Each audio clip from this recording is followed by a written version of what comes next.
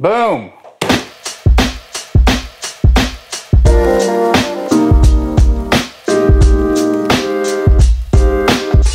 We've got us a SetPower fridge and a fridge cover. I'm excited for this. So I actually had two fridges prior to this arriving. I had a, let's see, a Snowmaster and an Iceco. Iceco was in the Conqueror, Snowmaster was in the truck. I ended up trading that Snowmaster for some work that I got done on the truck. The guy happened to be an Overlander, and it saved me a little bit of money to do that. And so I've only had one fridge, the Iceco, great fridge. It's big, it's heavy, dual zone, move it back and forth between the Conqueror and the truck depending on what the trip is. And I just wanted a dedicated fridge with a cover. Remember, I run a bed rack on my truck, so it's exposed to the elements, so I wanted it protected, hence the cover. And so we're gonna box this dude and put it in the truck and see what we think. Let's open this cover first. We got some literature, pretty straightforward stuff. Basically, put the cover on the fridge. And then we've got the cover. I'm gonna go ahead and pull it out of this plastic. And then we're gonna set this to the side. Now, let's get into the main attraction here.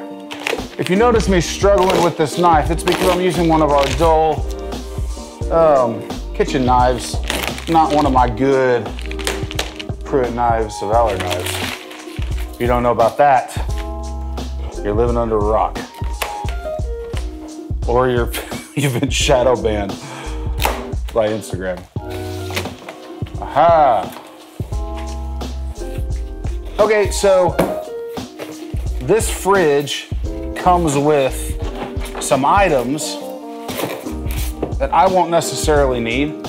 I want to say this might be for either the handle or the wheels.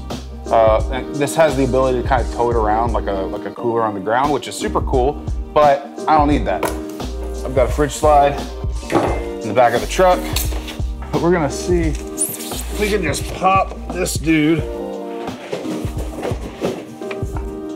Oh man, the bottom came off. Was that intentional? I want to say that might have been intentional. If so, hats off to SetPower for the stellar design. Let's get this pretty here. And I'm struggling. Fast forward to when this looks beautiful. Ah, so nice and clean. So, lid opens this way. You can slide the lid off and move the brackets to the other side if you prefer it to open the other way. For me, it actually makes sense the way that it came. So I'm gonna leave that the way that it is. All right, over here we've got your power cable. We've also got like wheels and some of the hardware for that. Now, like I mentioned earlier, none of that's really relevant to me. This handle, as cool as it is, also isn't relevant to me. So we're gonna take it off. Now there are 4 screws per hinge and 2 hinges per side. So if my math is right, that's 16 screws. And I'm not gonna make y'all watch this. So camera magic.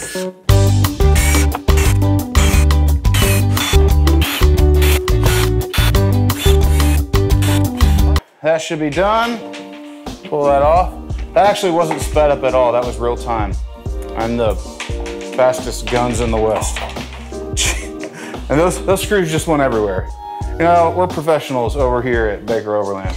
Okay, so I do have a manual, power cord, and guys, this is it. Oh, and we have the cover. Let's do that real quick. I actually stopped the recording because I thought they sent me the wrong size cover. This is what you get for not reading the instructions. Read the instructions, and it turns out it says this zipper along here is to expand it to fit the larger fridge. So I wanted to record again because I felt like this might be something that's useful if you guys are getting a SetPower fridge. You know, if you read the instructions, if you're not like me, you won't need this information. Okay, so now this should extend up higher. It grows! I'm an idiot. Then over here, we're gonna feed this down through this. Now our handle is through. And now we're gonna zip this top portion up. I love how it keeps all this protected. So here too. You've got this over your controls, which is great. I wasn't doing that when I ran my IceCo. Fixing to take this out to the truck. But Lucy, what do you think about this new refrigerator? I like it. Should we put some popsicles and like snacks in it for you?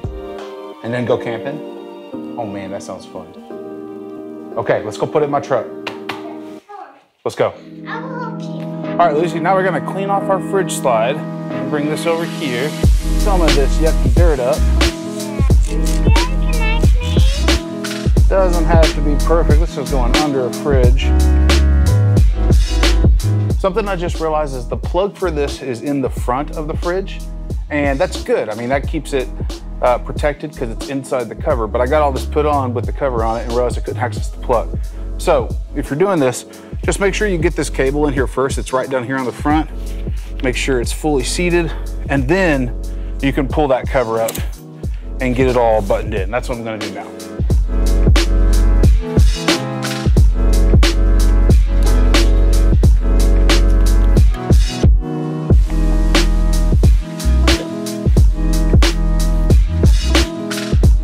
All right, let me bring you in closer, you can see this. So on this side, you've got two baskets, small basket and kind of a taller one that fits a little further down. Then you have your divider and your freezer basket on the other side, which is held into place. I guess if you wanted to use this all as a one zone, you could pull this divider out and have a little bit of additional space. We've got our two zones here, we can set them. I'm gonna set this, I think this is degrees. Let's see here. Eco, max, we'll do 32 and we'll just set them to the same for now. All right, so we are 4 or 5 hours in the future. Let the fridge go ahead and plug up, cool down a little bit. Now something to note, I put this on the max setting to cool it down the fastest. It was like 75, 80 degrees outside. If you're coming down from room temp that's in that range all the way down to like 30-ish and you set it to max, it's gonna chew through some battery.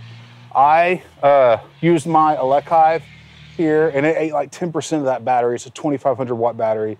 And normally I could run a fridge for like 3 days on 10%. So it's just something to point out that this will eat through some battery on that initial cool down. But once it's cool, it doesn't use much power.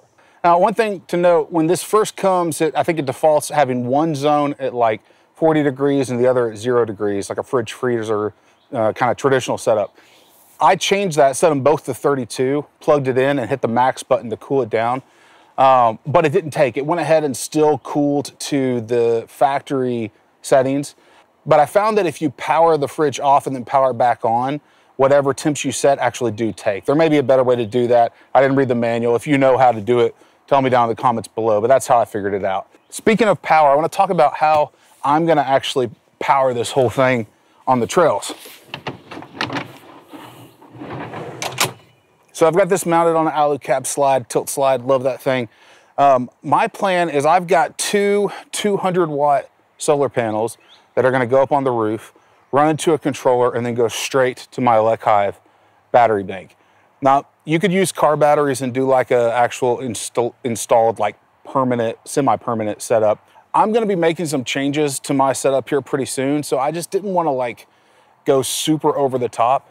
The trips that I go on, I mean, without the solar, this will run my fridge for 5 days. And that's like, you know, I normally don't go on trips much longer than that. But the solar will extend that even more. So for me, I've got all my bases covered just with those two panels and then with the controller and this. So that's how I'm gonna run it. And speaking of the Linsun solar panels, I did a video a while back showing the hood panel installation, the ones that kind of top off your starter battery.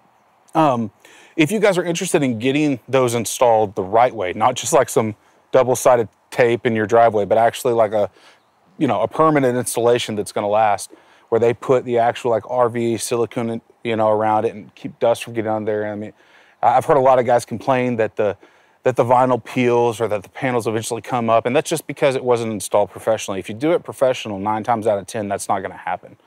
And anyways, if you're in Northwest Arkansas or anywhere in this region and you want to have those panels installed correctly, I'm actually here at OZK Vans right now. I was just doing a photo shoot of a van, and these guys do that work, not just for vans, but also overland rigs like this. They're very capable, very talented. They know the space well, and they're one of my channel sponsors. So if you want to click the link to their website down in the description below, hit them up for anything, custom solutions or just you know, the plug and play stuff. You can buy product from them, or if you're not sure what you need and you want to brainstorm, call their shop manager, Alex. That guy is he's a wizard. He knows everything. And I love working with them, and I'm thrilled that they have partnered with the channel in the way that they have. Speaking of sponsors, I want to thank all my sponsors, the people that help make these videos possible and are supporting what we're building. We got a lot of cool stuff in the pipe that I'm excited to share. I've been gone for the last 5 days shooting something that's going to be unveiled at More, and I'm thrilled to be a part of that project and want to tell you more. I've got a members only video out about that. Actually gives a little bit more behind the scenes that I shot while I was in Missouri working on that content. So if you want to become a channel member, you can just click that join button and then you'll get access to all of that content, including the last members update, which is out on the channel now. I appreciate the members, sponsors, all you guys that are supporting. I'm just blown away the fact that anybody is contributing the way that they are. And I'm gonna keep trying to make cool content, make you guys proud. This is just a fun community, fun space, and I'm honored to be a part of it. Like and subscribe, help me hit 10K. I'm getting close. That's all I got for this one, you guys. I'm gonna pack up and head home. The more you camp, the less deer the aliens abduct.